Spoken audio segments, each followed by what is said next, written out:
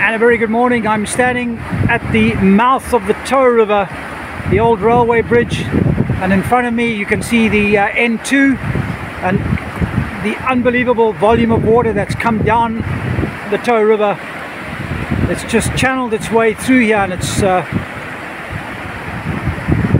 now running straight out into the ocean, and a massively wide stream, probably about 60 or 70 meters in width, from leaving the N2 and running out into the ocean. Unbelievable volume of water that's come down from this morning's rains, which seem to have subsided now. Some blue sky above, a little bit of sunshine coming through.